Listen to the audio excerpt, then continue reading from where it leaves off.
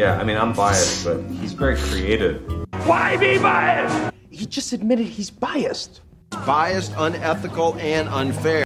We are so biased, and our bias just drowns our ability to apply any kind of reason or logic. Then we easily get offended, and we have to pridefully defend stupid positions and stuff like that. AI just a million times better. Let me just say something on that, because I'd like to clarify my position. So, like Bernardo, I'm suspicious of the notion, skeptical of the notion that AI will become self-aware in the same way that we are. But that doesn't mean it's not going to be incredibly powerful and change the nature of reality. I think it will. On top of that, there's an additional question that people often don't bring in, which is, could an outside intelligence leverage AI to actually impact our reality? I know people that are deeply in AI, some of the CEOs of companies who are also into this field, who've seen some evidence of that. We're welcoming Darren King to Skeptiko. So I am so genuinely excited about this. And I came across you. We were just chatting 1 second ago about Bernardo, who I have a ton of respect for. I really like him. And I don't know what it's like to try and, engage with the level of mainstream people that he does and kind of carry the torch for this other point of view. So I appreciate that. At the same time, you gotta do your thing, man. So that's how I found you. And then I was telling my wife, I was like, oh my God, this guy is like exactly the stuff I want to talk about in terms of point of convergence. You've kind of looked at what I've said, and you tell me where we might start, where we might go. Well, the first thing I thought was interesting was how you mentioned, and I've seen this before as well with Bernardo. On the one hand, I, like you, have a lot of respect for him, and I really appreciate him championing in mainstream philosophical circles the perspective he has of idealism. And I think he's doing that job better than anybody else in the world and does it in a unique way. But at the same time, I think he may be constricted by feeling like he has to move in those circles and to some degree play by the rules of those circles. So that maybe either makes him play it safe in terms of what he says, so he just sticks to what he can sort of argue for in a philosophical argument. But then he, like you pointed out in the email you sent to me, tends to be cautious about NDE research, for instance.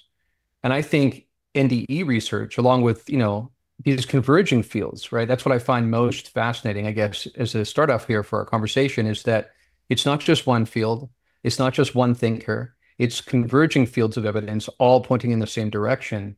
And as Bernardo does a good job of pointing out, and in my conversation with him, he made this point, idealism has been the dominant paradigm for much of the world, for much of our history. And we're really in this anomaly right now with Westernism and the way that we have adopted physicalism. And it's a fairly recent notion, and he's pretty convinced that we're quickly moving away from it. So in that sense, I think that's promising. And again, what's most compelling for me, which is why I called my podcast Point of Convergence, is because that's what's happening. It's convergence of all these different fields of data pointing in the same directions.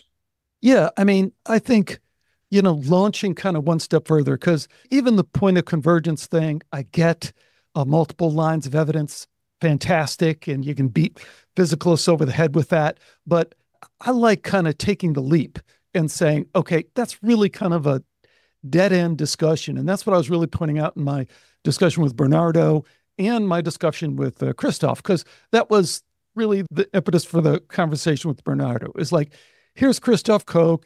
Christoph is great. I interviewed him 10 years ago, and he always has kind of played this kind of middle ground. Like a lot of these NDE researchers do this thing too, hey, phenomenologically, this is what we see, but who knows? Just there's a certain insincerity about it or untruthfulness about it that I think keeps us stuck right where we're at. And the point that I made with Bernardo about the interview with Christoph is Christoph Koch, go listen to Lex Friedman with his multi-million views and his interview with all these guys. And it's just so drooling over, oh my God, Christoph, you've done so much in this and that. Hey, Christoph's a great guy. I don't have anything against him. But like I pointed out, you can't butcher the near-death experience data the way that he does and write a book about it. You can't say, I've investigated the near-death experience research. I've included it in my book and get it as wrong as he gets it. I mean, it's as wrong as Michael Shermer gets it. And then Bernardo doubles down and says the same thing. well, I don't think Pin von Lommel really says that.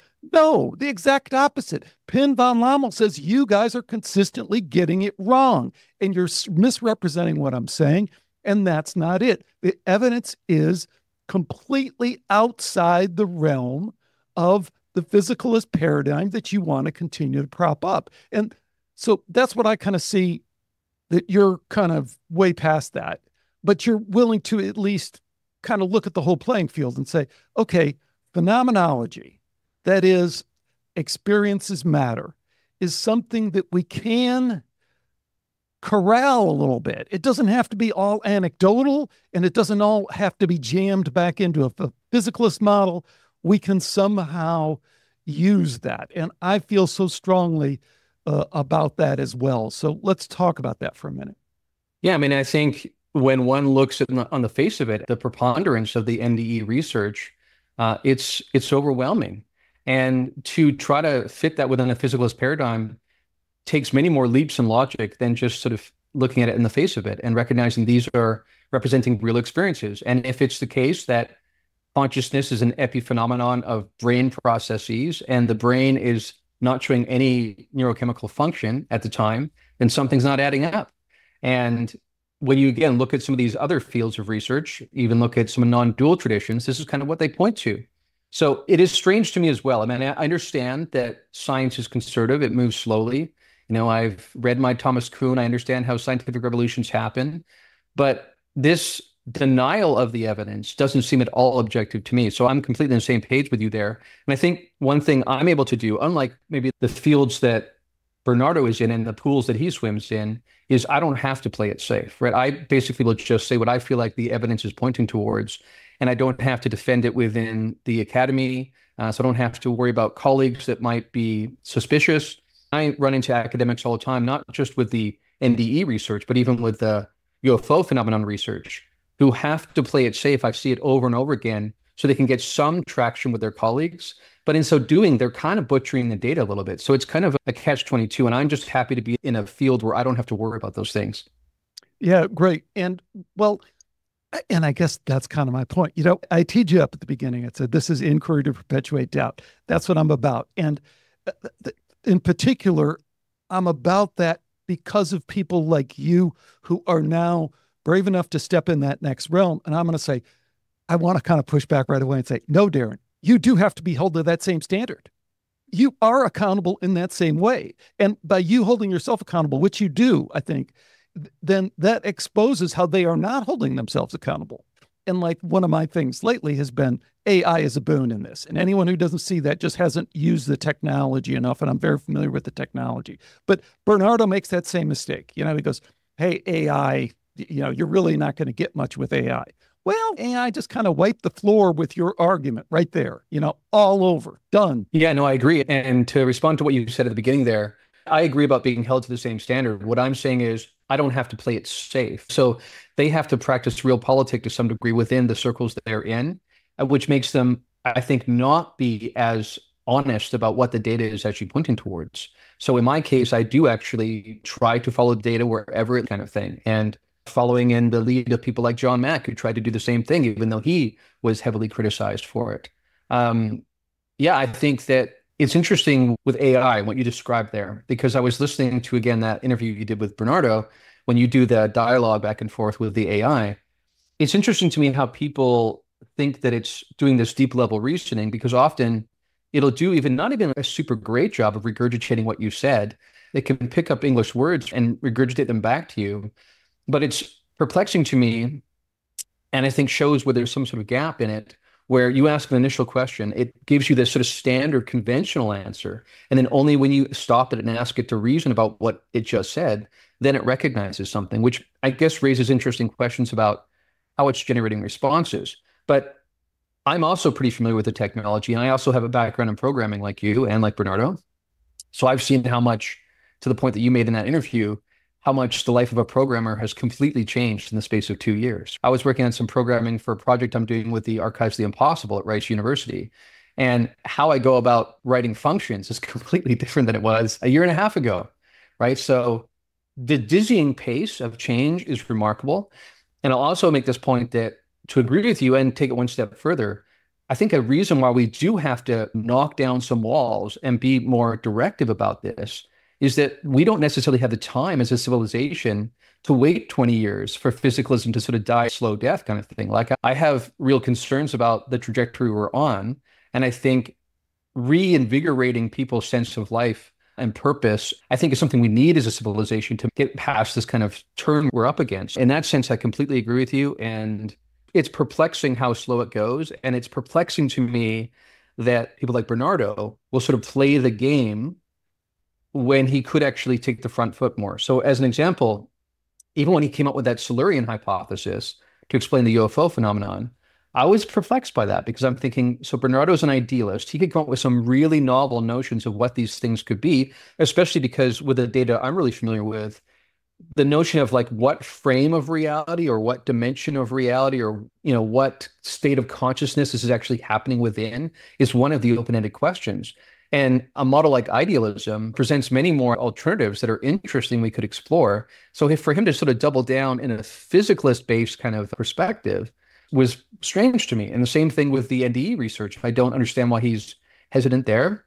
And on top of that, when I spoke with him, he expressed real hesitance around some of the abduction stories and some of the narratives of experiencers and dismissed them as quote unquote silly, which to me, again, I love Bernardo, I love the work he's doing, but that didn't seem like he was making that statement after having done as much rigorous research there as he has done in other areas, which was, again, perplexing.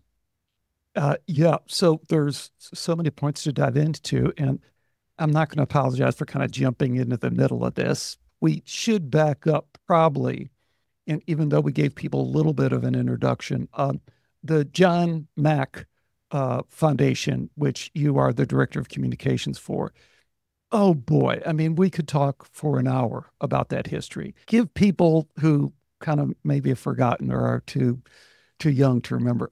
Thumbnail sketch, and then how do you enter that picture? And what is your connection to that phenomenon, which you have direct personal connection to it, but you also kind of hold that apart, I think, from, you're not one who leads with that. Well, my experience, back in, right. That's what it's all about kind of thing. So I don't know, a lot Right. there. Yeah, a lot there. So let's start with John Mack. So John Mack was a really highly regarded, highly respected psychiatrist at Harvard, and had won the Pulitzer Prize for a book that he wrote, and was regarded, highly by his colleagues and in his field. And then one day, Bud Hopkins, who he knew in passing, while John, I think, was in New York one day, called him up and said, "Hey, would you like to meet some people who've had encounters with aliens?" And John said, "What? Had encounters with who?" And Bud Hopkins said, "No, it's real. Like, you want to come check this out?" And John, again, to his credit, was driven by curiosity, not by agendas, right? Not by conventional thinking. And so he went and he listened. And of course, what John brought to the table that was so important historically was that his entire role was about determining whether or not people were being truthful to the best of their ability, whether or not they were delusional, whether or not they were suffering from some sort of psychopathology. So he's employing all of those filters as he's listening to these people, but with an open heart, honestly wanting to hear their experience, very much like a warm human talking to another human. And as he listened to more and more of these accounts, he was struck by how similar they were, especially back in the day where these were not widely published. So it's awfully uncanny how similar the accounts are in terms of different elements of the experiences. And he also found that they were, by and large, healthy individuals, psychologically healthy, not suffering from delusion, and not trying to win fame or fortune, actually wanting to have sometimes even a psychiatrist say, "I think you are going crazy," because they would rather believe that than that alien beings are abducting them onto spaceships. So he became a chief figure back in the 90s in working with these experiencers and championing their cause and coming out into the mainstream, which was highly skeptical. Because again, as a modern society, how would we not know this? How are we not seeing them land on the White House lawn? Why don't we have better quality videos and photos and all these arguments that people make? Again, with all sorts of hubris, realizing or not realizing how much further ahead they are than us and how they can work with our consciousness, by the way, in addition to being able to manipulate space-time itself, apparently. But he became a chief champion of saying something is going on here. And he also, again, to his credit, said, this challenges my worldview. I have no place for this in my present worldview, right? He was a conventional thinker, right? And he was willing to have that worldview challenged by the data, which is all we're asking for. There's layers to this story, which you might know better than I do, and I'd love to hear, but I find intriguing. One is that he is like a social elite in New York. So when he goes to this party with this artist, Bud Hopkins, and I could just imagine the scene, this cocktail party, and Bud Hopkins starts throwing around how he does hypnotic regression with these people, and they tell him this story. You can just see where this, leading psychologist, psychiatrist, say, wait a minute, you're an artist. You're doing hypnotic regression. You don't know what you're doing, pal. And he goes, no, this is real. I know enough. Come on over and do it. And I think it connects to this interesting thing because Bud Hopkins eventually teams up with David Jacobs, and we'll talk about David Jacobs in a minute. But one of the slams that people who are not wanting to engage with the data is that, oh, it's hypnotic regression. Throw it all out the window. But Hopkins wasn't that bad. David Jacobs wasn't that bad. And John Mack spotted that. John Mack did hypnotic regression, and he was very successful with it, with his patients. So this notion that we need to throw it out, it's like what I imagine is that what he wanted to see is that is he really doing it in a way that's going to get us the most information, accurate information? Absolutely. So a couple of points there. So first of all, let me cover the hypnosis part, because I'm with you that we actually do have to welcome it, even though we do have to hold a high standard for how it's done. And you do have to be very aware of leading questions, for instance.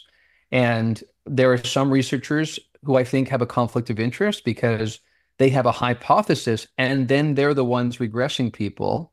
And even if they don't consciously end up doing it, they sometimes might subtly, subconsciously lead it in a certain direction. So I think we have to set up sort of boundaries there to make sure we're being objective. So again, to John's credit, he had a second psychiatrist unconnected from him, unconnected from this material, basically do an evaluation of each of these people to see what his objective third party, sense was of them. And he said, they seem like normal people. They're healthy people. And so that was, again, John not trying to trust just his own perspective.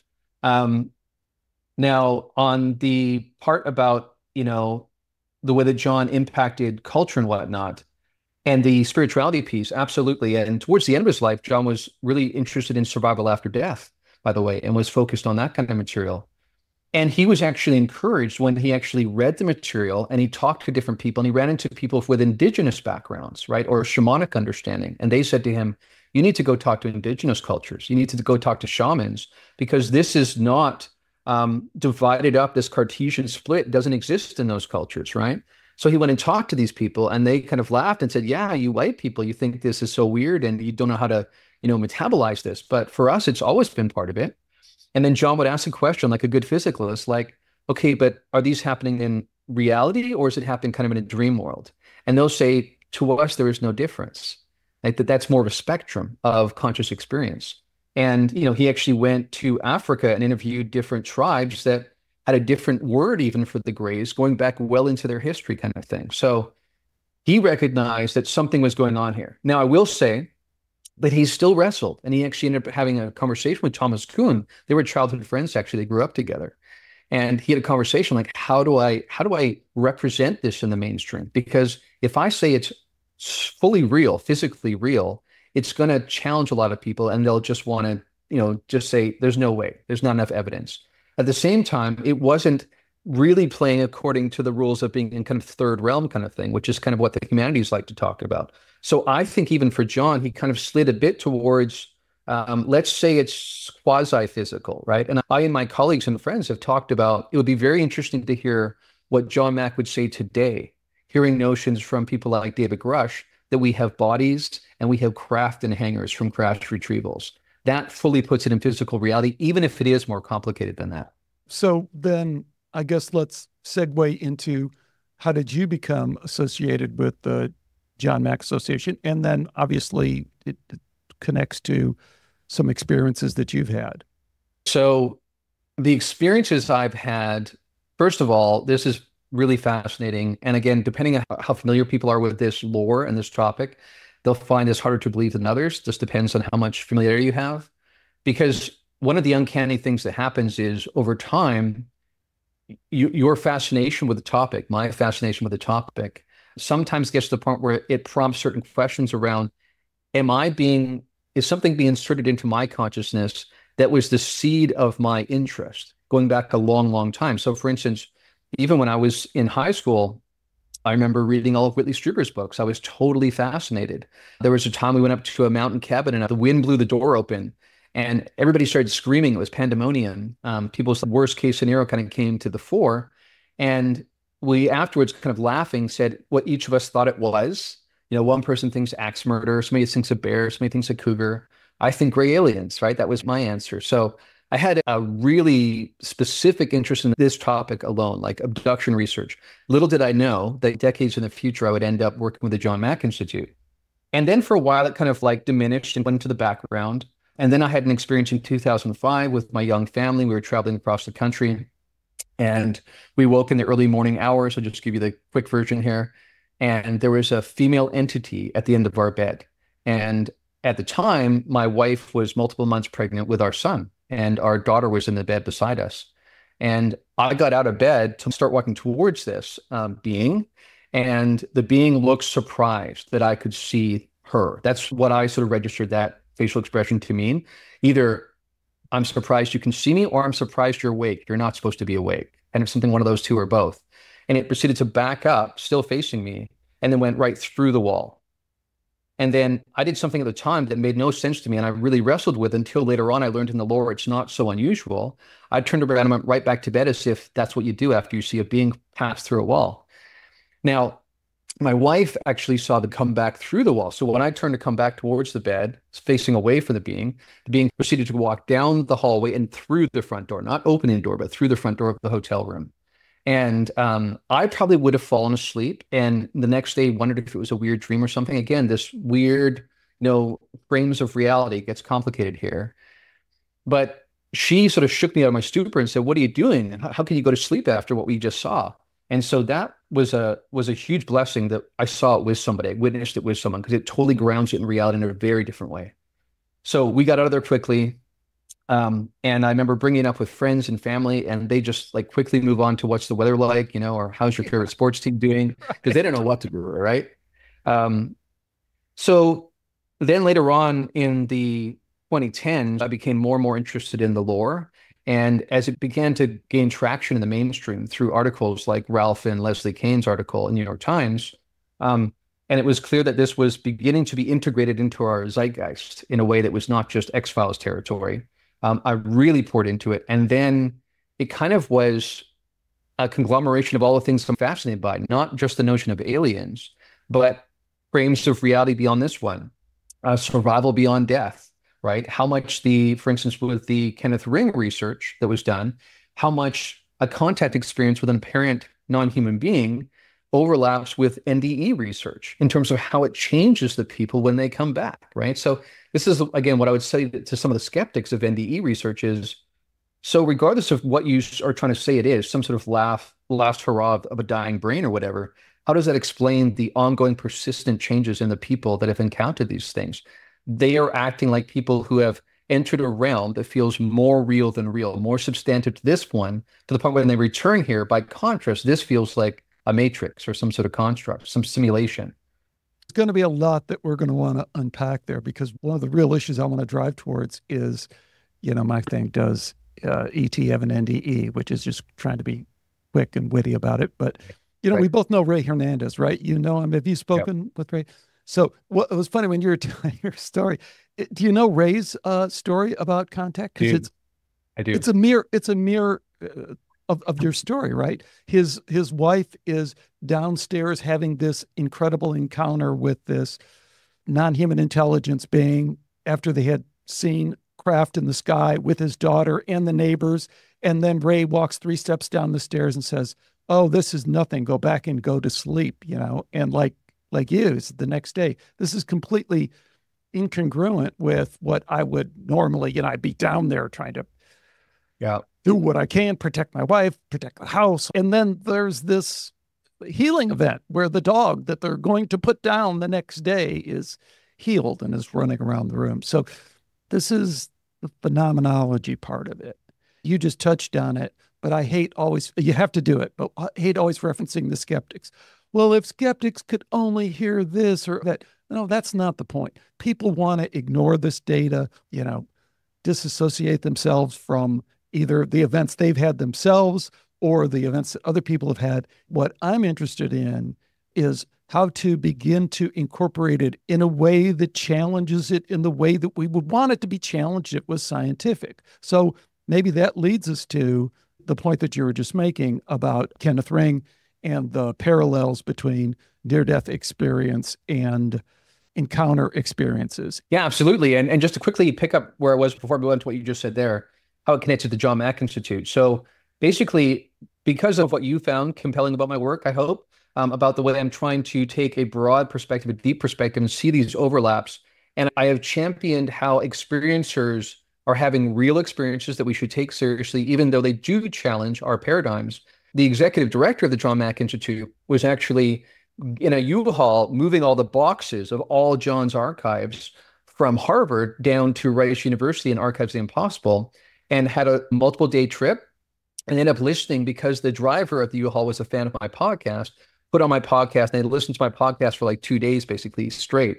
And she was impressed by the way I talked about the depth and the breadth and the way I connected things and the way I championed experience for testimony, because she was one of the people John worked with in the 90s that figures prominently in his books. So she contacted me, we totally gelled, and that's the long and short story of how I became the communications director.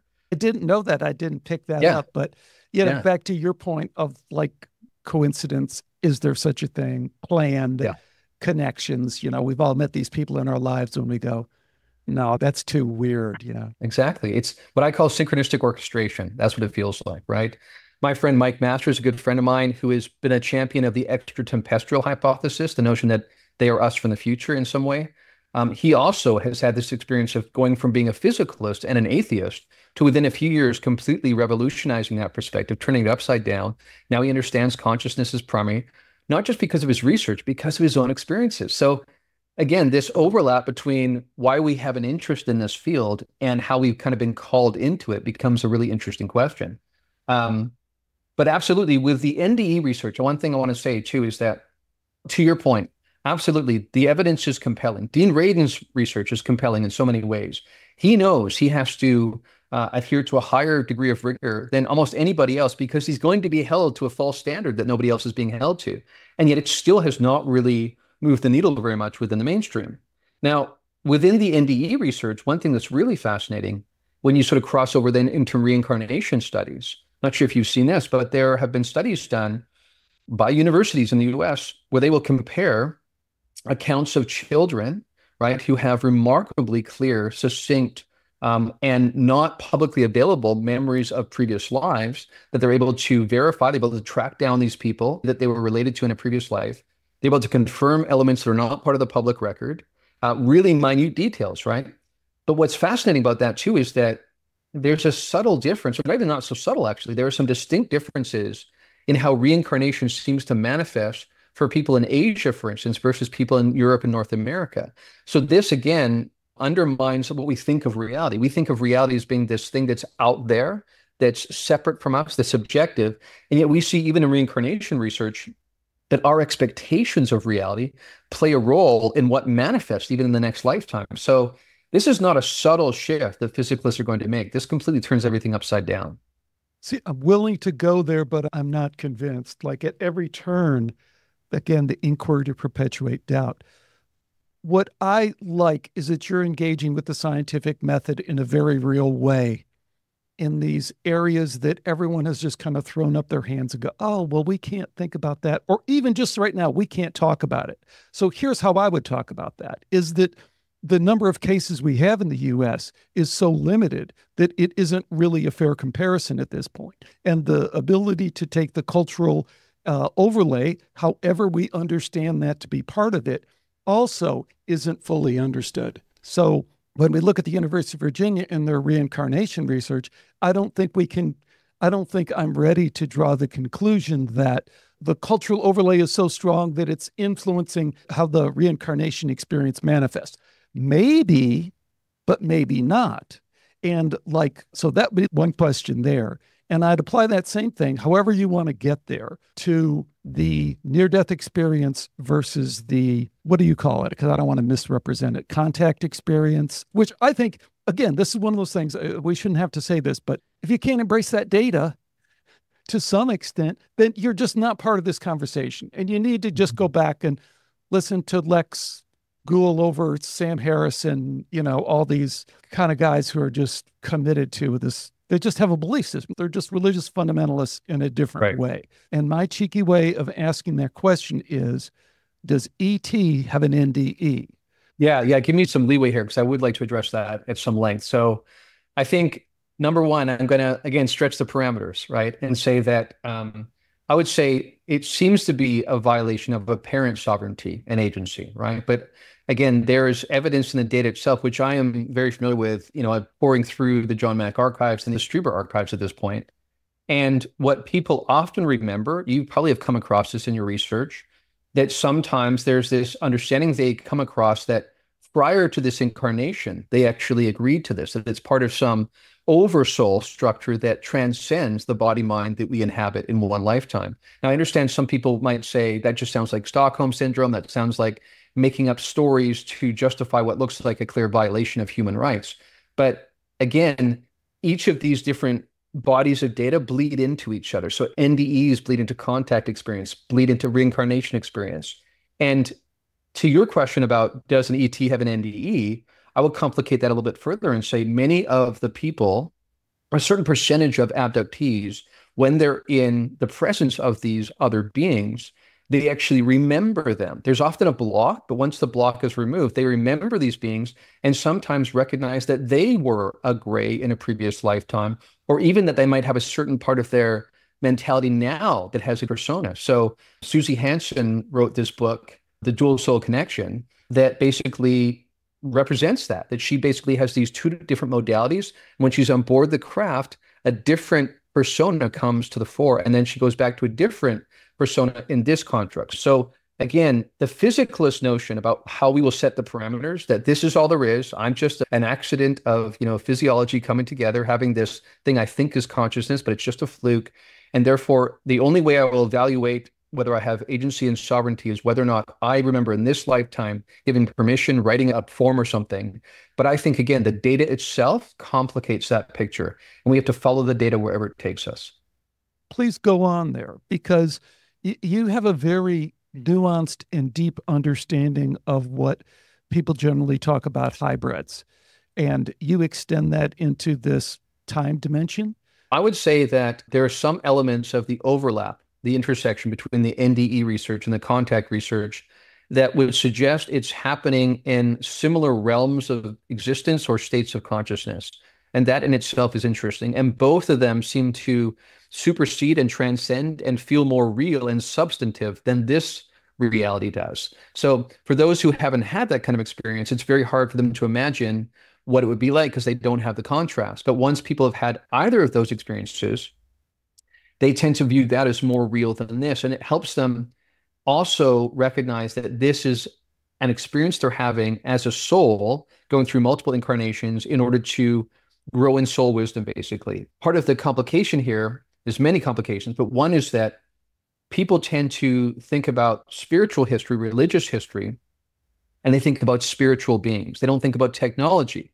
What's complicated about the grays and the abduction research and the hybridization research is that it seems to transcend these categories. It subsumes these categories that we assume exist, or these ways of organizing reality that have existed in our cultures between religions and science, for instance.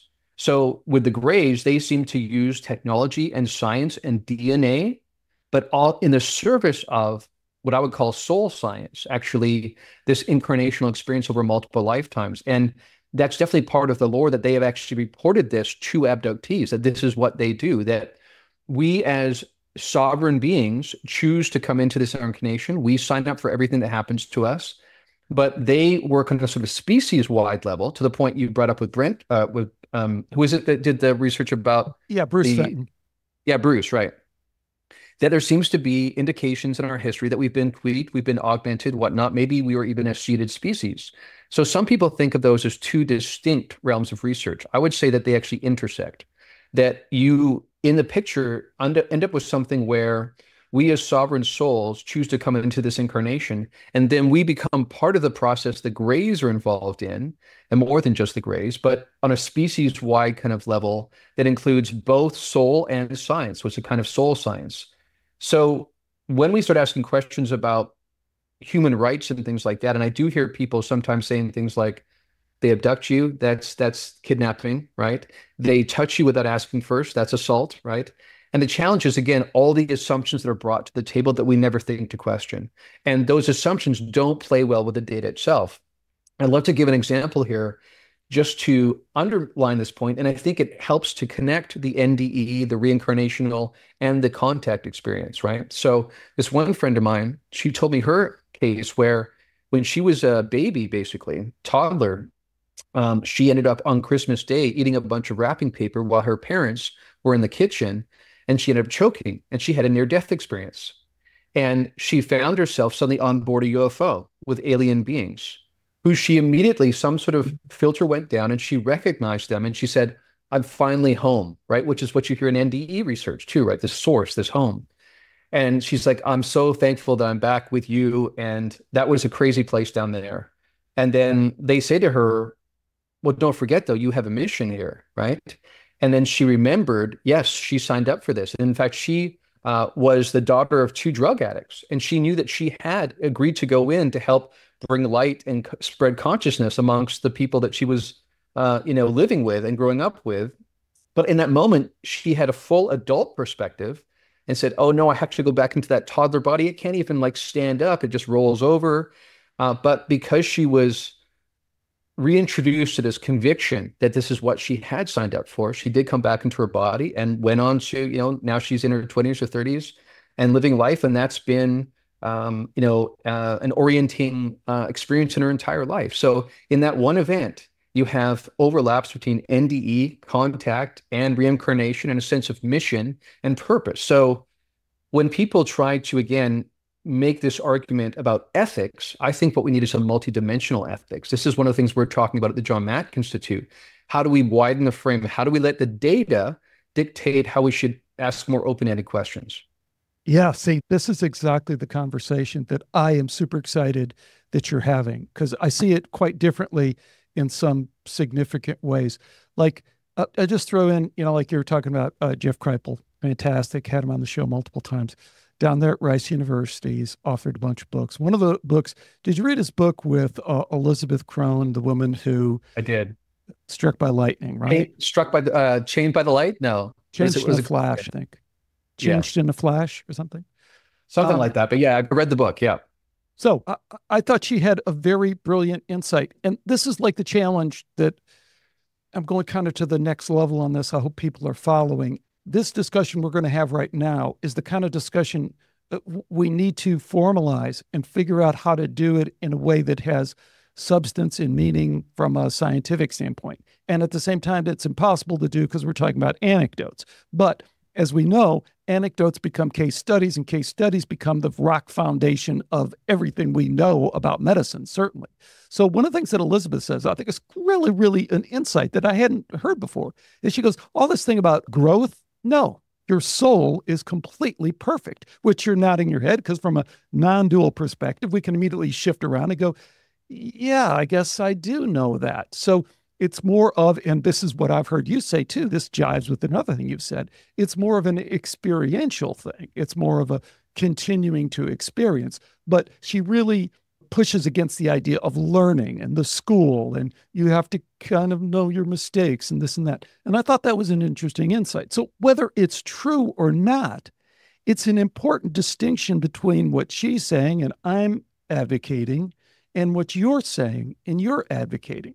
Yeah, absolutely. I do want to talk about that because in my Essence of Being classes, which by the way, so I started this Essence of Being initiative where I teach these classes, not just about non-duality and sort of roll in UFO phenomenon kind of information, but primarily it's about this consciousness piece we're talking about, that when you actually recognize and begin to practice life as if there's an interconnected field which you are a part of and you can tune into, there's vast troves of information available to you that you're just tuning out because you're buying into the consensus narrative. So it's kind of like a muscle you have to begin to use, a subtle anatomy that you can begin to develop. So that's a big part of what I do. And in those classes, I make the distinction between the relative and the absolute. So I sometimes hear people say it's either this or it's this. And what I want to say is, well, it depends which perspective you're speaking from. Again, from a non-dual perspective. In the relative, we do experience trauma. We do feel like we're baked into this reality and it feels real and it feels experientially impacting on us. And it feels like we have skin in the game. On the other hand, in the absolute perspective, everything's perfect, everything's seamless, everything is prior to and beyond manifestation. And so it's completely this undifferentiated sea of consciousness in its perfect form. Now, I would say that when you, again, according to the non-dual traditions, when you take on a perspective, when you enter an incarnation, you are by definition limiting yourself so as to have one perspective, so that you then have a vantage point from which you can have conscious experience, learn from that experience from a unique perspective that has never existed anywhere else in the cosmos before. And then when you move through different lifetimes, you eventually contribute that understanding, that wealth of wisdom that has come from firsthand experience, and you contribute that to the whole and sort of this ultimate reunification with source. So for me, it's both and. There is this underlying perfection, but in the relative experience, there is a transmutation of energy via catalysts that come our way in experience. That's my view. So this is where it kind of gets interesting, but I think there's a distinction there. So I agree with you, the kind of relative, absolute, we all get that, do nothing, it's all perfect, you get that. But Elizabeth is saying something specifically different about our process, about how we are experiencing life in the same way. And so there's a distinction to be made there in terms of this school that we're in, soul school that we're in, and what she's saying. So I just think we need to be able to drill down and really hone in on those distinctions. Another distinction we made previous in this conversation was about reincarnation. Oh, it seems to manifest differently in some cultures in the West than it does in the reported cases of the East. Maybe not. Maybe that's just, again, so these are the kind of distinctions. So the next distinction I'd make or try and make is about is there a distinction to be made between the near-death experience and some of these other experiences in the extended consciousness realm? So I can acknowledge and fully embrace, because I think it's super important, the data you're bringing forward about the points of convergence, the points of overlap. But that does not answer the question is, are they in some way fundamentally different? And I think the pushback that I would give, and I think other people would give, is it's not so easy to gloss over the kind of coercion, deception, not only screen memories, but trauma that is induced. You don't see any of that near-death experience. You don't. And people who want to do this, the thing that gets me is the soul trap thing, and I didn't even want to mention it. But it's just another misdirect. It's another cherry picking of the data, reinterpreting of the data. Go to Jeff Long, Dr. Jeff Long, radiation oncologist, carefully collected 4,000, 5,000, 8,000, I don't know how many at this point. Ask Jeff, I've had him on the show multiple times. What's the number one thing that comes through statistically from a medical survey is love. Love at a percentage of like 96%. You don't get that in the contact experience. I'm not saying I know what that means, but I'm saying as this next level, applying the scientific method, it's not there. The deception, people want to, again, the soul trap, people want to go, oh, it's deception. And then it's really not there in the literature. That's not what people report, that they're being deceived. So I think there's potentially some important distinctions to be made there. Right. And so I would say I'm very happy to hold a complicated perspective, and I don't feel the need to reduce cognitive dissonance by landing on a clean position that leaves no residue hanging outside the suitcase. So I recognize that there is complexity with the abduction scenario, for instance, because my friend Stuart Davis would make the point, and has made the point, that if nothing else, The Greys need to do more anthropological research on us so that they understand how to communicate in a way that's kinder, that their bedside manner could be improved. I know people who, speaking of, for instance, with the abduction and hybridization part that you brought up earlier, let me give you another anecdote, which, by the way, is a quick aside on anecdotes. So I recently had the chance to speak with some government people and people from the military who are dealing with this topic from their insider perspective. And I asked how often they were considering experiencer literature and data when they have their briefings. And the answer was never. And that's problematic to me. Right. And I said to them, if you had people who were captured by Al-Qaeda and spent 2 weeks in Iraq and then got released, you would brief them for days, trying to learn everything you could about Al-Qaeda, right, and their experience. Somehow we don't treat it to the same standard when it comes to abductees, which is strange to me. And then we go and hear them say things publicly like, we have no idea who these beings are or what they want. And that's not true based on the evidence. Now, but to your point, the evidence is not, it's not simple. It's not clean. It does beg the question. Sometimes you hear examples where only once the person's screaming do they then do some sort of mental thing where it makes the pain go away. Why not do that before they're screaming, right?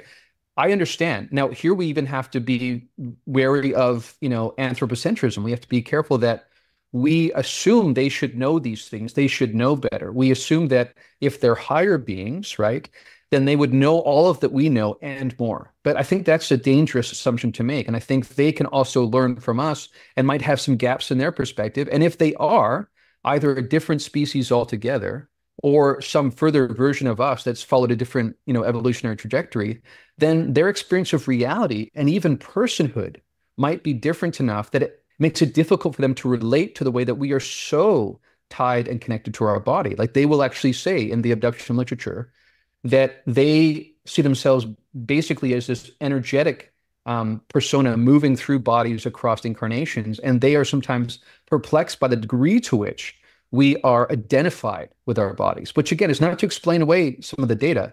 I understand it's complicated. I'm just saying, let's open it up even more. Well, open it up, but I think we have to nail it down at the same time, because what I'm suggesting is that we have to consider the hypothesis that the near-death experience realm, let's just call it a realm, qualitatively significantly different from these other realms. There is a higher spiritual realm that we don't have to try and pin down or attach to any religion, for God's sake, or anything like that. But we just say it is operating in a different way, and that there is the chance that these other realms are mimicking that in a way for whatever nefarious reasons they have. So that returns to the story of Mary Rodwell and David Jacobs. So I'm interviewing them both, and it's really interesting. David Jacobs, it's all dark, it's all manipulation. And Mary Rodwell is, no, it's soul growth and spiritual and all the rest of this. So finally I get to Mary and I go, David insists that it's a program, operation. She thinks, and she goes, oh yeah, it's a program. It's a program as in government program. It's not a government program, but in the sense that we think about it, in the sense that you talk about it. I think, you bring evidence forth in terms of hybridization and you go, yeah, that does seem to be like you just attached it to technology, great technology, all that stuff. So that is a distinction that I don't find in the near-death experience literature. No one I don't want to say no one, but again, Jeff, look at the statistics, 96, 94%, remember all this. In the high 90s, people are coming back and not saying it's a program. And they would, I'm inferring from what their full accounts are, if you suggested that it was a program, they'd be like, no, it's not a program. No, it's not a soul trap. No, it's not any of those things. It's something different. And we can start saying all these bunch of stuff and hang a bunch of stuff on how different it is, but it is not that. I totally agree with you. Like, I'm definitely not trying to flatten everything here and say they're basically the same thing. I actually do believe that an NDE is real, that it's tapping into something that subsumes our physical reality, what we perceive as our physical reality. And it's not the same as contact experiences. What I would say, though, is that I would, again, argue for a spectrum rather than an either or. So rather than thinking about this mortal construct and then some transcendent realm where people experience an NDE, I would say that perhaps some of these other beings have a deeper understanding of the nature of reality itself, and there's more of a spectrum, and they are able to inhabit some of these ranges within a bandwidth maybe that approximate or get closer to that sort of subsuming realm. And that's why there's some overlap. Because another piece I'd just like to introduce as part of the data, which you probably have heard about, which I think people should know about, is one of the intersections again between these pools of people is that if you've had one of these types of experiences, you're more likely than someone from the average population to have one of the others. And on top of that, both in Elizabeth Crohn's case, as well as contact experiences, they come back often with psi capacities online that did not exist prior to that. So there is some overlap and intersection, even though I wouldn't flatten and say it's the same thing. Oh, I think that's very well said. That's the kind of next level stuff that I think we have to, though, find a way to be more systematic, methodical, logical about really analyzing that and laying out those frameworks. And again, I won't jump on the AI thing, but AI just does a fantastic job of that. I didn't realize you have that programming background. You're not convinced as I am as much at this point. But the reason I think AI can do it so well is not because it's so brilliant at this point in making inferences and doing all that. It's just that we're so terrible at it.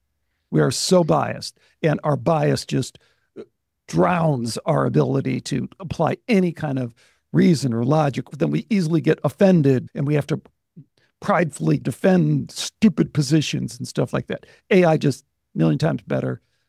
Like I just said, the thing with Bruce Fenton, 10 minutes, boom, you get to the answer. You could spend an hour doing that. Let me just say something on that because I'd like to clarify my position. So like Bernardo, I'm suspicious of the notion, skeptical of the notion that AI will become self-aware in the same way that we are. But that doesn't mean it's not going to be incredibly powerful and change the nature of reality. I think it will. On top of that, there's an additional question that people often don't bring in, which is, could an outside intelligence leverage AI to actually impact our reality? I know people that are deeply in AI, some of the CEOs of companies who are also into this field, who've seen some evidence of that. And I will also say that one of the things that's frustrating, I was invited to be part of this AI symposium where we were giving different perspectives on the future. This one person had this perspective, well, the good news is that the good people in the Bay Area make sure that ideology doesn't end up in the responses of AI, right? So they scrub it. And my point was, I'm glad they do that. But in so doing, they also scrub all the UFO data because that's considered outside the norm, right? So you're biasing AI and what it can do in terms of its responses. And sometimes I think even what you came across there, where it gave you an initial response and then you ask a deeper reasoning question and then it was able to, some of those initial first layer superficial responses are often biased by our own prejudice. And we, again, this is where I think we go astray when we think that we need to make sure that AI is not being biased by, Nazi ideology. But again, modern conventional physicalist ideology also ends up in there. But I completely agree with you. And I have made this argument in terms of this AI project I'm involved in with Archives of the Impossible. We're taking John Mack archives and the Strieber archives and using AI on it. One of the things I'm looking forward to is what it can pull out in terms of patterns that we never think to look for. So I absolutely agree with you in that. And I'm looking forward to what'll come with that. Well, great. We'll have to talk some more about it right now because I started a podcast a while ago, just a few months ago, called AI Truth Ethics Podcast. And I've interviewed some, I think, pretty great people so far in this AI ethics thing. And it's a complete problem reaction solution dialectic, in my opinion. It is a cover, a misdirect to control speech and to do what they've done all along. So I got to bring it up to you. I mean, people haven't seen the Mark Zuckerberg letter that he just published just a couple months ago, where he said, hey, lay off. Yes, I censored the crap out of people, but the White House was pushing me to do it on the COVID issue. And of course, on the Hunter Biden laptop thing. But particularly, he was talking about COVID. He goes, yeah, I had to. He goes, look at my position. I want to go to Europe. I have all these things that I want to get done in Europe politically. I need government support for that. This is fascism, right? They lean on me and say, you don't do this, you censor these people, or, you're not going to get this. So AI is just an advanced tool for implementing that kind of control. And now you add to it, the engagement that we have with it, the anthropomorphizing that we have with it. That's where their energy is going, not to, how we can prevent Nazi hate speech. What a false, phony cover story. What they really want is to be able to control free speech and to be able to control the narrative in the way that they've done. And I just published 3 more shows on that, where we did evidence, right on the show where they're doing that. And you can see the difference between the models and how some models are doing it and some models aren't. So I think there's conclusive evidence that that is what's going on there. Then I think that factors into this evil thing, which I think is super, super important. When I asked Bernardo about Yuval Harari, and he doesn't know who Yuval Harari is, and he doesn't know World Economic Forum, and he doesn't know transhumanism. The best I can offer you is drugs and video games. And if you don't understand that agenda, that is a real agenda, whether you subscribe to it or whether you think it's going to dominate or not, it is a real agenda, then I think you're not really capable of having a real discussion about AI, certainly. But I think you also are crippled in having a real discussion about these extended consciousness realms, because these guys have known about these extended consciousness realms, like we talked about remote viewing. I mean, Hal Puthoff and Russell Targ weren't exactly wringing their hands saying, oh my God, this defies physicalist science. Maybe we should stop right here. No. Yeah, so a lot to chew on there. So absolutely on the censorship that happens, and that, again, the problem is concentration of power. So you've got a few of these companies who, like you say, if they want to be global, they have to adjust their algorithms and whatnot to follow laws in Europe that are different than here. But hold on, Darren, full stop. It's not the companies. It's the deep state, right? Sure. Zuckerberg is saying, it's not me, you guys. I don't want, because and people don't get this if they don't have the business background. He's saying it between the lines. Censorship is bad for business. My customers don't like censorship. They don't like examples of censorship. This is fascism. This is deep state. This is unelected officials in the CIA and the FBI telling me to do stuff. It's not companies. It's not Elon Musk. It's not Zuckerberg. Totally agree. And you hear notions about Google Maps and Google Earth. Before they could release that publicly, they had to agree to all sorts of censorship that the CIA was directing. Absolutely. I think they understand that to play the game and to be public, they have to first adhere to these rules that is being set by, if you want to call it the deep state, fair enough. I think that's true. One of the things I like to point out with AI, you often hear this argument that's made that every new technology, people will argue this is going to destroy us or this is going to liberate us, right? So it happened with radio, it happened with television, it happened with the internet, and now we have AI. Now, what I think is perplexing and frustrating for me is that I also, like you, hold amazing promise for what AI can become and the global problems it could help us solve, because you can give it a million hyperparameters if you need to, and it can handle that. Able to do what communism was never able to do, right? When you've got a few bureaucrats at the Kremlin trying to make decisions for every region in the Soviet Union, that's an incredibly inaccurate process, which ends up being a lot worse in effect than a free market system that tends to balance because of the way the nature of the market works. Because of where AI is going, we're going to have to come up with some sort of model that supersedes, transcends capitalism, because AI is going to undo the labor market eventually. And you and I were talking about, for instance, as programmers, within the space of 2 years, it's completely changed the nature of how someone does programming now. And, when you hear people like Sam Altman saying by 2030, you're going to have a piece of glass that will do everything for you, right? I don't think that's an exaggeration. And the change is happening at this exponential level. We seem to be approaching some sort of singularity. But like you, to address some of your earlier comments, I have major concerns about when we march towards that singularity with a physicalist notion of ourselves, where we think the only way we can achieve immortality is to somehow integrate ourselves, merge ourselves with technology and machines. I think that undermines who we ultimately are and misses the entire point of the enterprise. I think transcending capitalism completely misses the point in the way exactly that you're talking about. Human flourishing, human consciousness, human free will has to be protected. And if anything we've learned in the last 100 years is that the enemies of that are the enemies of truth, and those are really the people that we should be against. So when it comes down to notions of kind of, like I said, embracing, hey, communism is great if they just could manage it better. No, that's Yuval Harari, that's transhumanism, that's making people feel this nihilistic, you're meaningless because the universe is meaningless. So how could you be any meaning in your life? And that AI will change everything. So, drugs and video games are the best you can offer you. I think Sam Altman is much closer to the truth. Sam Altman with his, yes, we're going to change the social contract with AI, clearly. And I think he's not the first one to say that, but that's true. But what happens when the price of labor goes down dramatically, like 95%, is not necessarily a bad thing. And it can completely be compatible with a free market kind of system.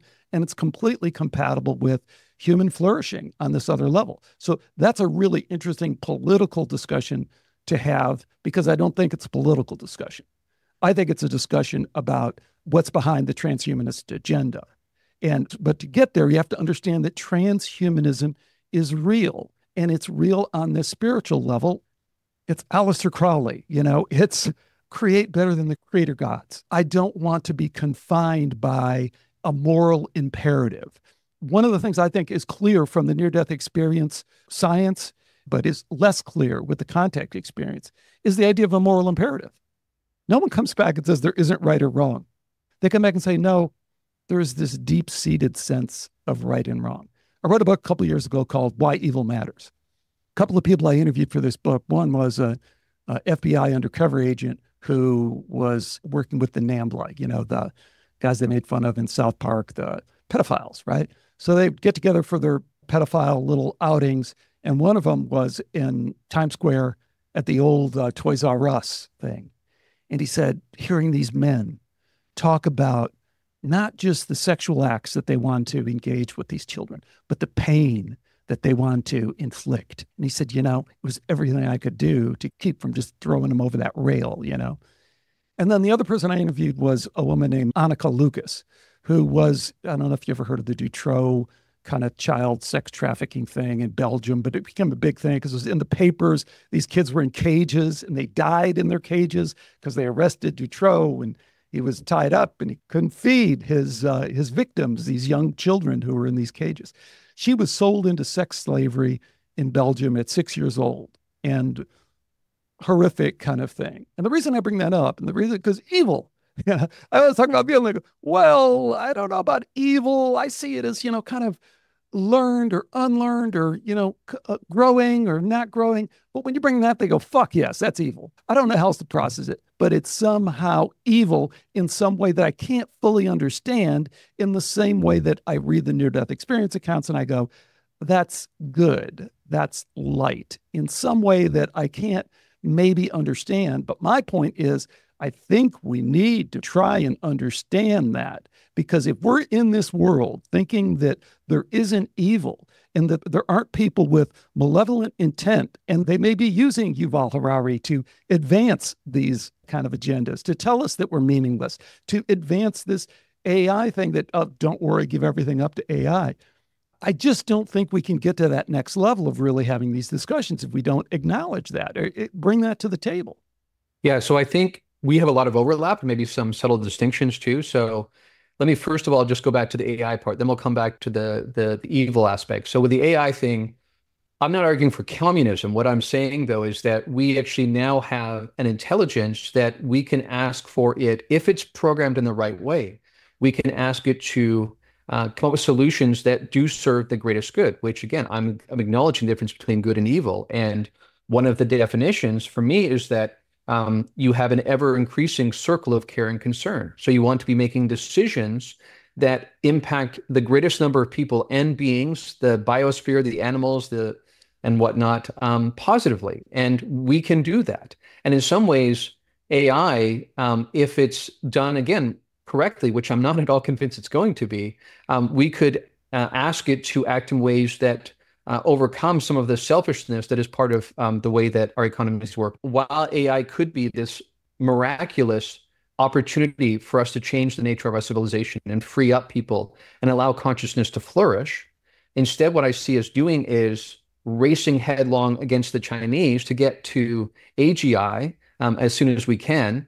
And in so doing, we're not taking the steps and considering, like a tribe would do, what is in the best interest of the whole and how we make sure we don't make missteps or we're rushing towards AGI. So I have concerns about how that's happening. I have concerns about how Different ethicists have resigned from the board at OpenAI because they feel like their concerns are not being considered.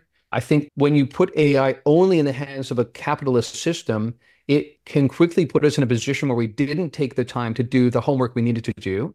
If it's used correctly, again, I think it could be the biggest revolution in the history of the planet.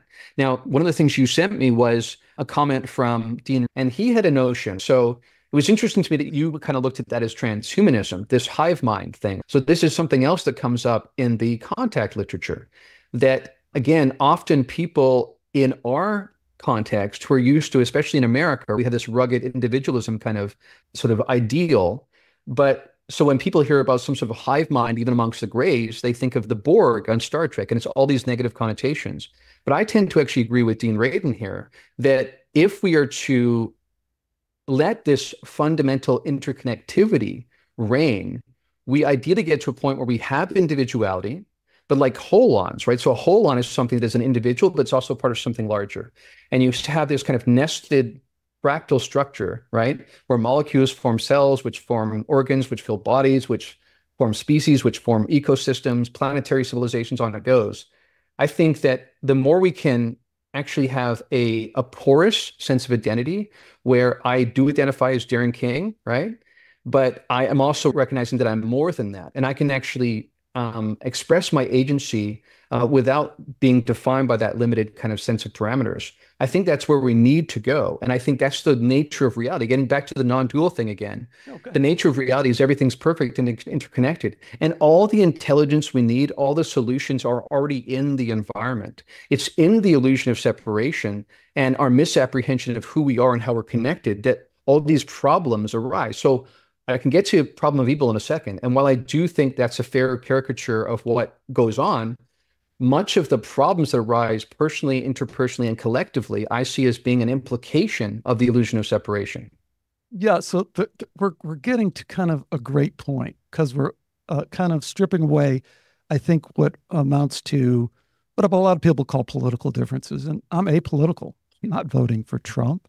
I didn't vote for Trump before. I won't vote for him. But I certainly won't vote for the people on the other side. They're a lot worse, a lot worse. So I don't know who to vote for, and I'm apolitical. I think it's the Crips versus the Bloods.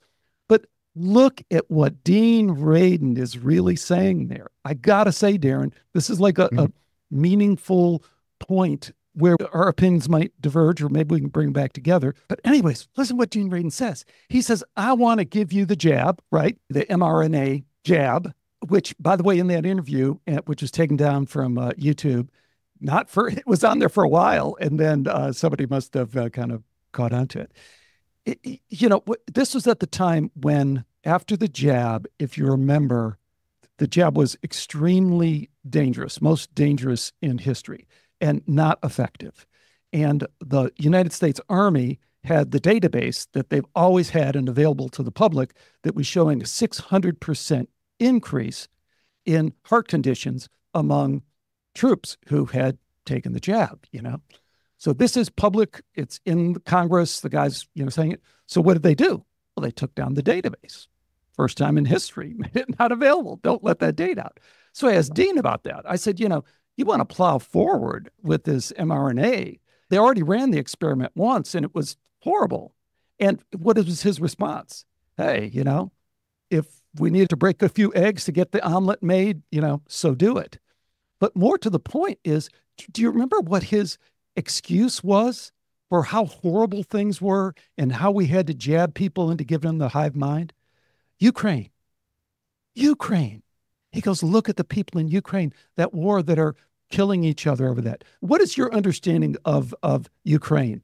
Well, so first of all, I just want to hear what you're saying and clarify what Dean Radin's saying. So are you saying that he's not just talking about evolving to some sense of having some sort of collective intelligence? You're saying that he's suggesting we use technology and medication to force it upon the population? I just want to clarify what you're 100%. Saying. 100%. That is his startup, right? He has a biotech startup, right, using the mRNA technology, which was used in the COVID jab, as a way of changing your DNA, right? So that's the new tool. That's the new technology at his disposal. And the reason he's in this mix, and when I talk to, another guy and kind of apologizing for Dean. He goes, well, this is just Dean trying to get fuck you money, which I get. He's at IANS. He doesn't make a ton of money. He's in Silicon Valley. He sees a lot of other people going around making tens, hundreds of millions of dollars. Maybe that's it. But I think whether that's his motivation or not, I think it's extremely, extremely concerning to think that someone would think that they could use this biotechnology, the mRNA technology, which again, I did this in the original interview with Radin, but you can look up his biotech company and you can look up all that stuff. It's not like a hidden kind of thing. But again, this is what happens with this. This is what happens with Ukraine. Now we come to know that we really were completely complicit in egging that on, right? So we took over Ukraine, we rigged their election, then we invited them into NATO. They drew the line. They said, you just can't do this. This would be like us coming into Canada and saying, well, it's Canada. It's an independent country. We'd go, no, that's our neighbor. You can't do that. You're right on our doorstep. So the situation in Ukraine, at the very least, including their neo-Nazis kind of that we put in when we overthrew that, just because they were the power structure, kind of like in Afghanistan when they did that with the different Taliban. The Taliban warlord kind of stuff. Right. But certainly more complex, much more complex than Dean Radin in his Silicon Valley kind of liberal kind of everything should work out just great. Very, very different from that. And that's the guy I want to be giving me the jab and say, don't worry, this hive mind will be great for you. It's where you want to go. Right. So that's helpful context. So I do agree that the Russia-Ukraine thing is more complicated than we are told. And there definitely is a degree of propaganda there for sure. Almost every global conflict, I would say, is much more complicated than a single narrative would allow for. Now, I certainly am not arguing for that kind of transhumanism. I'm certainly not arguing for that kind of hive mind whatsoever. And I think where you and I would find a point of convergence, even though we might have some differences politically, but I think where we do find a point of convergence is I have found one of the interesting ways that the data diverges, even amongst like ufology. So ufology tends to skew right, actually, because it's people who are questioning of the government and consensus narratives that also sense there's something that's been covered up in the UFO phenomenon. So it's more of a conservative group of people tend to be going in that direction than progressive or liberals. And part of what I see as a bit of a blind spot for progressives and liberals is they assume that conventional government and the powers that be generally are well-meaning. And I think that's a bit naive. And I think that in the midst of saying that the abduction scenario is, I think, more overarchingly positive than people give it credit for, likewise, I would say that I do see some evidence, and Janice and I have discussed this on Event Horizon, really wrestling with data that sure looks like the powers that be have undermined human freedom, have undermined human health, seemingly deliberately over time. And of course, they have also, with some of the intelligence community and whatnot, have sown so much discord and multiple narratives and released them all like viruses into our field so that people, even when they're trying to claw for what's really true, they end up being exhausted or they don't have the time or resources to do it. So I think that looks quite nefarious to me. And I'm very open to the notion, but again, being cautious and being skeptical, right? Not jumping, holding some doubt. But I'm certainly open to the notion that there is some sort of global cabal behind the scenes that is not what we see on the surface with our political structures, that is, turning the lever, so to speak. And when you look at some of the trends of the human health, it seems to be going down over time. Could it be exopolitical? Because that's part of the lore. And I think it has major traction. Because if you just deconstruct everything else that you're saying, none of this stuff goes on without some syncing up with whatever that exo agency, non-human intelligence agency is. And to me, always the starkest example of that is disclosure. Disclosure. Disclosure could happen tomorrow, right? So there is some, and it's also in the lore that we have some elements of our government or world government, and also the whole thing of world government looks a lot different from an exopolitical standpoint. It might be eventually where we have to get, that from an interplanetary thing, it's like, of course, you idiots out there, you can't have 146 different kind of countries. That doesn't work, but there's no transparency there. That is completely deceptive if that is an agenda. But I'm rambling on. Why can't we connect what you're saying? Doesn't it fit perfectly with some kind of exopolitical agenda? Yes. And I have equally entertained that because I am so convinced that we live in this really diverse universe, multidimensional cosmos with all sorts of other kinds of intelligences that can, like I said earlier, not only manipulate space-time, but can manipulate individual consciousnesses. So examples like, Jacques Vallée has talked about a case where this French family were driving down a busy road. They see what looks like a UAP coming down. They each see something, but what they each see is different than the other. And what actually does get captured on film, which was something, looked like what none of them saw. And simultaneously, nobody else on the highway seemed to see anything whatsoever. So that shows you how they can custom deliver perceptual experiences, right? And here again, I lean on someone like Donald Hoffman's work, saying that, our perception of reality is not a pipeline to ultimate truth, right? In terms of base reality. So there's many ways they could step in and manipulate that process. So that being the case, I absolutely think that I argue for a spectrum of consciousness development where not all of these non-human intelligences are, all sunshine and roses and enlightened beings. I think that we're going to find a spectrum there. I think the data itself suggests we find a spectrum. I think part of what we do a disservice to the data is that we collapse and conflate it all and try to make sense of it rather than recognizing there's multiple kinds of beings with different stages of consciousness development. Some are still very... Don't say stages of consciousness development. We don't know that this is advancing towards the good.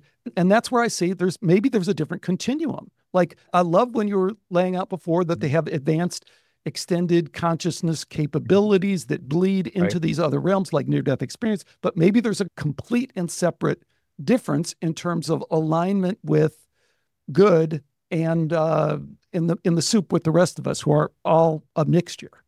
So I'm not exactly clear on what distinction you're making from what I'm saying. I'm saying that I'm not saying that it's guaranteed that every being will ultimately achieve enlightenment necessarily in a particular construct. What I am saying, though, is that I think we should expect, and it would be foolhardy of us to assume either, and you do hear this in the lore, right? And in the UFO community, you get people who argue for them all being demonic, basically, or all angelic, right? And I'm like, that just doesn't play well with the data. So, we have to be very wary of our bias there.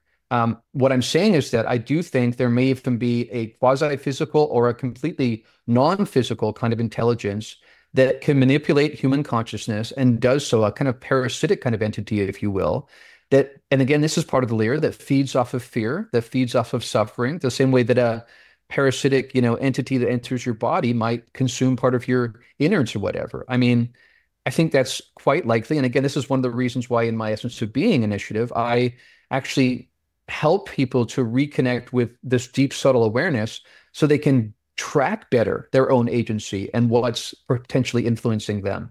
And part of the challenge with modern life is with us being so distracted and buying so much into physicalism, we are basically sitting ducks for some of this parasitic stuff that might be working on a more subconscious level. So I'm fully open to the idea that, and even David Grush has kind of hinted at this, right? If we have accords with the military-industrial complex and some form of NHI, you have to ask yourself, how enlightened would a group of NHI be that is making accords with the military-industrial complex? So I think it's complex. Until I'm convinced otherwise by the data, I assume a spectrum, both within humanity and with non-humanity.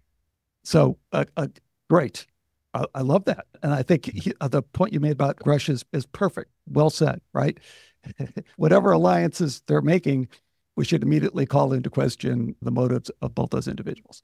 So again, if ET is having an NDE, it suggests that it is on a different, if you want to call it, consciousness evolutionary track completely. That would be an hypothesis that I would throw out, is that it's a completely different consciousness evolutionary track than all these other shenanigans that we're talking about. So all the really evil stuff that we're talking about and all the very human sounding, I got to get ahead, I got to take over the planet, I got to do this and that. And by the way, OpenAI, again, the kind of capitalist versus socialist kind of view. OpenAI, alignment problem, complete hijacking of the narrative, right? They didn't like that he was too open, is what they didn't like. So they made him go hire a guy from NSA to run the thing, right? So, you say, oh, I'm a little concerned about their safety, and others, high-level people left because concerned about safety. Bullshit. They were concerned because he wasn't closely enough following the agenda in terms of we got to lock this stuff down. And evidence of that is who they brought in for alignment is NSA. NSA is the guy that you bring in and say, oh, this will keep us free and safe now. But yeah, is there a separate track in these consciousness realms? I don't have any really firm conclusion on that, but that's where the evidence for near-death experience leads me. Well, I think, again, for me, I tend to keep going further back into the assumptions or the axioms that give rise to the hypotheses we have in the first place. And many of those axioms have become unquestioned, right? And so as Donald Hoffman likes to say, give me one miracle and then I'll spin up some version of reality, right? But he's kind of a physicalist, isn't he? At the end of the day, he kind of has some physicalist leanings. And again, we don't know, like we started in this interview an hour and a half ago, that we don't know if it's just because he has to get along with his colleagues and doesn't want to be disinvited from the conferences or stuff like that. But when he's really pushed, he isn't embracing the near-death experience data. He isn't embracing the contactee data. He's still, in a backdoor kind of way, still saying there's a substrate, Donald Hoffman? Yeah. So, with the screen and the icons yes. He has said that he sits in front of his colleagues, right? And makes some argument for his model. And then they said they're just nodding his heads. And he's like, I don't think you guys understand. I'm saying neurons don't exist. Your brain has no causal power over your experience. And so I think he's actually making a pretty radical argument for consciousness giving rise, and everything we perceive as physicality is just that. It's a perception. It's an epiphenomenon of the evolutionary process. So he's saying that give me one miracle and I'll spin up physicalism. He's saying, okay, let me assume for a second that consciousness is primary. And then from that, let me see if I can spin up what appears like quantum gravity and space-time, right? And if I can do that, then I'm getting somewhere. Where were we before that? We were talking about...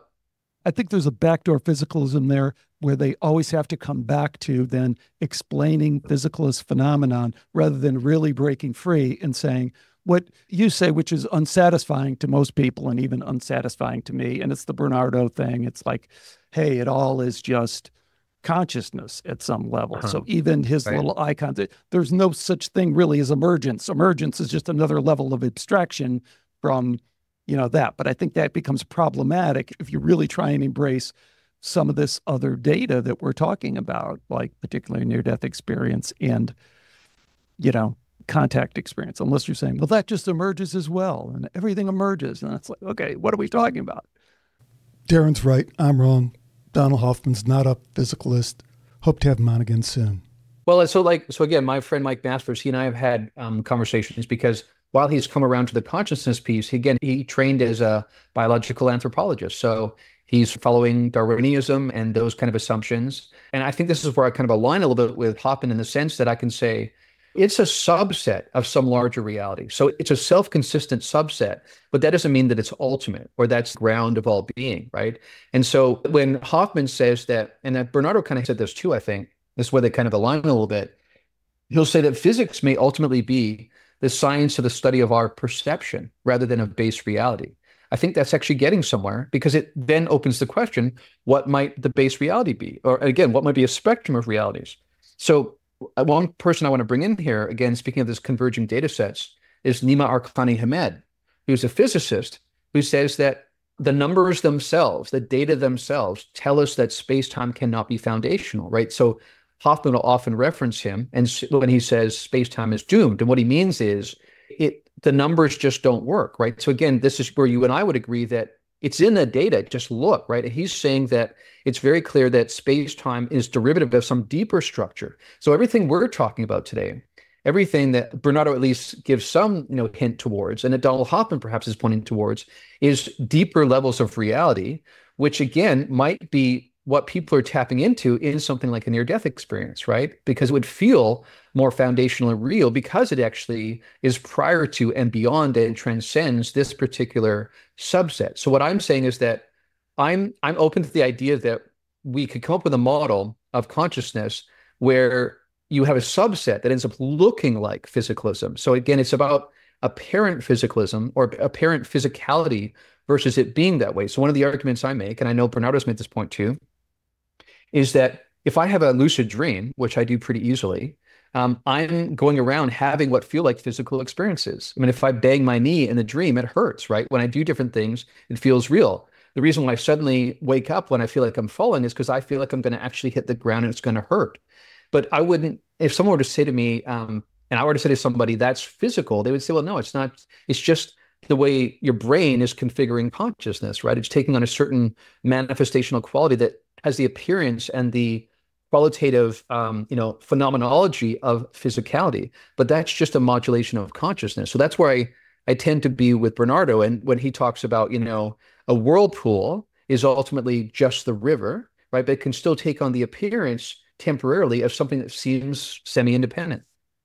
Yeah, that's great. And the Essence of Being program that you put together, I haven't done it, but I listened to a pretty extensive interview on it. Sounds fantastic. It sounds like anyone would gain a lot from that, both in terms of the material you bring and then the experiential aspect to it. And you're well-trained in kind of meditation and non-dual stuff, and you're bringing that in. And then you have a group, you're creating this like-minded people that bring this energy to it. So I definitely hope people check that out, and I'll provide a link to that. As we move towards wrapping things up, and I appreciate all your time today, I guess to poke at you a little bit more on one of the things, because there is this overlay that you have of evolution of consciousness. And I already kind of pushed back with the idea that I think I'm open to Elizabeth's idea that we may be perceiving that in a wrong way. And we may be applying our cultural overlay, Darwinian bullshit about that. And that's one thing I find fascinating about Bruce Fenton. So he's going back 780,000 years, and he's pulling these independent scientific aspects of it, the tektites, the gene sequence, the out of Africa stuff, all the rest of it. And then he's saying, now let's connect it with channeled material that says these interplanetary wars 780,000 years ago, and here's the evidence of that. And then you go to John Brandenburg, and you've seen his stuff on the nuclear weapon signature from Mars, 250,000, 550,000 years ago. Hell, man, the idea that we are evolving is just, I think it does feel kind of ethnocentric in a kind of this expanded kind of way, like, we are evolving. Now is the special time. We've said that forever. It seems to me that somehow this aggression is this conquest thing is playing out forever in the timeline as well, in a way that I don't want to give some trite explanation for it of like, these are agreements that we made pre-soul. I'm down with that. On one level, I totally get that. But on another level, it breaks down. It doesn't make sense, in the same way that Raiden is going to jab you because of the Ukraine thing. And he's never looked into it to say that, gee, that might be a little bit more complicated. Or China is spending 3 times as much as we are on AI in the battlefield. Oh, but they're probably our friends, but maybe they're not our friends. Maybe they don't have the best intentions. So the evolution of consciousness and that we are in the dawning of the new age, I'm open to it. I think there's counter evidence.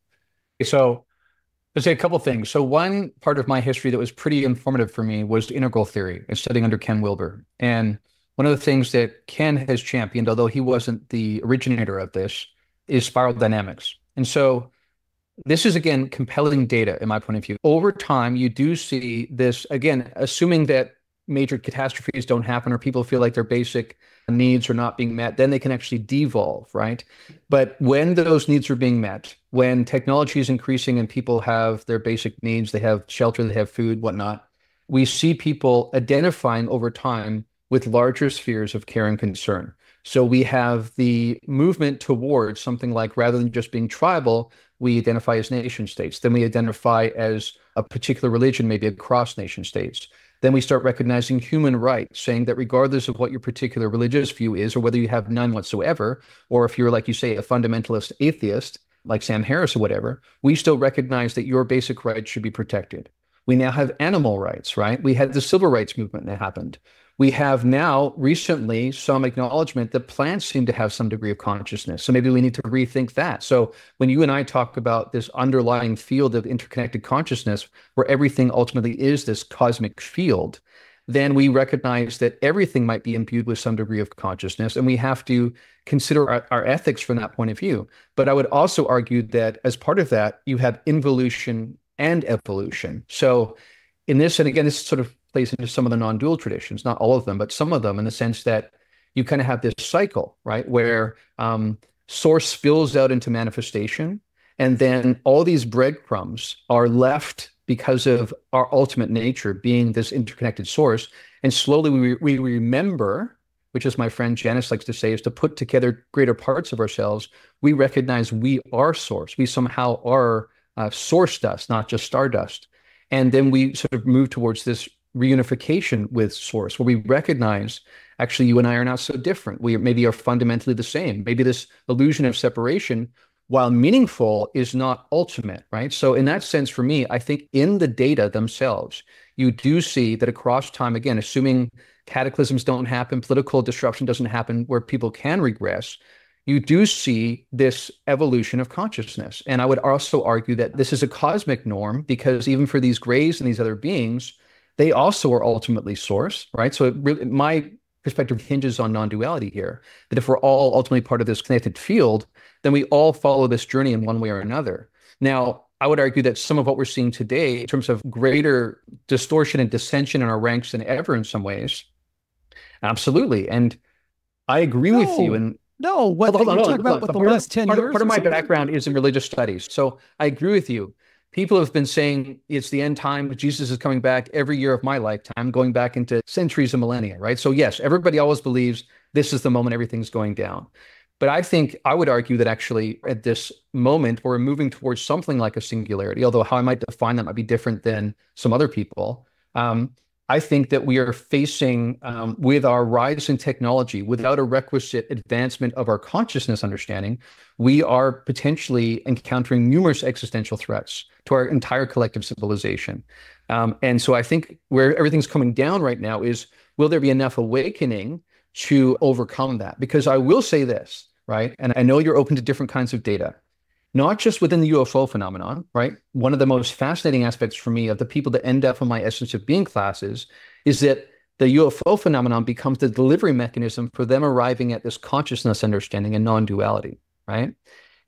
But there are numerous other circles, channeling circles like you talked about, that I'm aware of that are not connected to ufology, who also are seeing this burgeoning awakening where people are remembering this context that subsumes this one. So to me, I do feel like, as much as I understand historically, it seems a bit presumptuous to say it's all going down in our lifetime. But I think there's some evidence to support that in the data themselves, even though I agree that's open to interpretation. I just don't think I think you'd have a hard time supporting that, And I think it's like when you look at natural disasters, and you look at the tsunami in Indonesia, 20 years ago, that was the apocalypse for them. If you lived in Asheville, North Carolina a few months ago, you're in North Carolina. I mean, that was their apocalypse. For families there, their life will never be the same. Their life will fall apart, be destroyed. And they'll talk about, how their dad committed suicide because he couldn't do this and that, and their whole life will change. So it's wherever we want to put the lens. And you saw the video, the guy from Australia, he's going up to New Guinea and he's going to try and, make contact with the tribe and the headhunters or whatever, the native people, threw spears at him, killed him and stuff like that. We tend to think in a very ethnocentric way. And the counter evidence, the counter data that I keep presenting, that again, you're fantastic. I really appreciate you engaging in this dialogue, but I don't think you fully engage with it, is that there is some push towards a one world government. And we don't know if it's an exopolitical, but it's clearly a push. So I would decouple the notion of us having to move towards some sort of collective working together from the globalist agenda you're talking about. So I'm open to the possibility. As I said, I'm very open to seeing data. I don't dismiss it out of hand at all. And I have even entertained the notion that because I have seen in the data themselves suggestions that human thriving has been going down over time, which shouldn't be the case, which seems to perhaps suggest some sort of deep cabal who is actually slowly trying to rob humans of their agency, help them forget who they are by distracting them so that they don't act out of their own inherent power, which is connected to this undercurrent of connected energy. So I'm open to saying that's the case, while also saying that I do think that just because of the nature of the fact that everything is interconnected, that's the fundamental nature of reality, that we will have to find ways to work together and not be in opposition to each other, that there are real implications to the illusion of separation that I think we can and should overcome, and we'll have a better world for it, without saying, therefore, that I want these particular guys and their particular agenda to be the manifestation of that. How does that not lead to Star Wars? Lead to Star Wars? Is that what you said? Yeah, essentially. I mean, that's what Bruce Fenton is talking about. That's what John Brandenburg is saying, that this is our history. Our history is advancement, but it still is two sides that don't agree, and it's Star Wars. So because I'm into non-duality, this two sides thing, this binary view just doesn't play well for me. You just described a binary. You just described, hey, are people becoming addicted to the phones and the dopamine and all the rest of that? I mean, that's in this reality, and you're making real points about that. Fair enough, but I think they're misguided. I don't think it's necessarily that they are pure evil. I think that they are misguided about who we ultimately are, what we ultimately are, and what our potential is. If you really buy into the physicalist agenda, and many academics just inherit it as part of our culture, and without questioning it, as a lot of business people do, then you're going to say, well, the best we can do is give people more technology, maybe help them overcome diseases by integrating with machines. But that's not necessarily because there's this agenda of ultimate evil. I think that while the illusion of separation plays out, people will try to dominate. They will try to suppress people. They will try to hoard resources. Like, all of these arise from the illusion of separation, which is not to say that there are not parasitic entities. There are not some dark fields of energy that seem to prey on and thrive on other beings suffering. I think there are. But again, I would just argue for a spectrum rather than this binary view. And again, I would argue that we do need to be careful of all the things you're saying. And I think part of what is missing in our conversation is it tends to be, are you here? And I'm saying there's truth in both elements. It's more complicated. It's multidimensional. Let's look at the data. Let's all be open to this and recognize, on the one hand, that we do need to overcome perhaps this group that might be non-human as well as human in some sort of accord that is basically trying to control people, rob them of their agency, not give in to that and the ruse that they're calling this, happy collective. But at the same time, recognize that we do need to move to some sort of sense of collective cooperation to overcome some of the challenges we face and to fully step into our birthright as beings that are part of this interconnected field. So for me, I want to have a richer, deeper dialogue and be open to some of what you're saying, but also not reduce that to this kind of binary view, which I'm not saying you're doing, but some people do. So Darren, excellent. I so appreciate it. Tell folks about Point of Convergence podcast and Essence of Being training. Sounds fantastic.